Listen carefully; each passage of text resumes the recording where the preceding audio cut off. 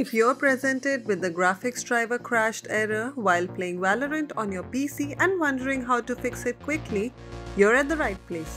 We will show you a few solutions that can help you to fix the issue. Number 1 is to update your graphics driver. You need to update your graphics driver to the latest version to fix this error. Right-click on the Start button and go to Device Manager.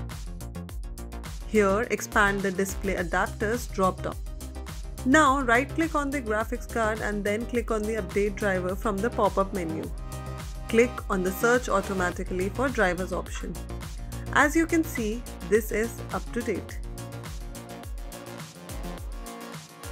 If you find manually updating the drivers time-consuming, you can do it automatically with Advanced Driver Updater.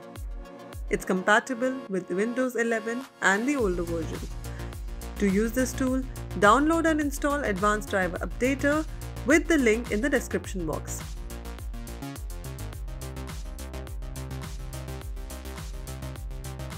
Launch Advanced Driver Updater.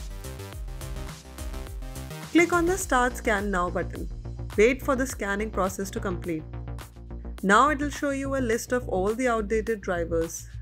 Click the Update driver next to the driver you wish to update. If you're a registered user, you can update all the outdated drivers at once by clicking the Update All button. Reboot the system after updating the driver.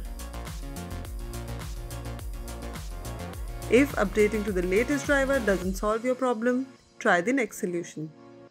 Second, update DirectX. If you're using an outdated version of DirectX, the chances are high that it can also cause the graphics driver crashed error on Valorant. So you need to update DirectX to fix the error. In the Windows search bar, type DXDIAG, then click on it. Check on the DirectX version in the first page of the report and make sure that you're running the latest DirectX. Number 3 is to close unnecessary processes in the background.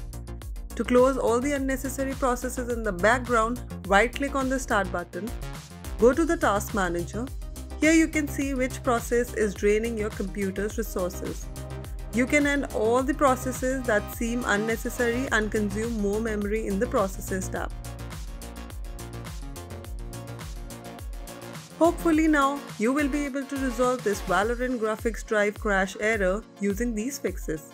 If you found it helpful, don't forget to like and subscribe. Also, if you have any questions, feel free to drop them in the comments.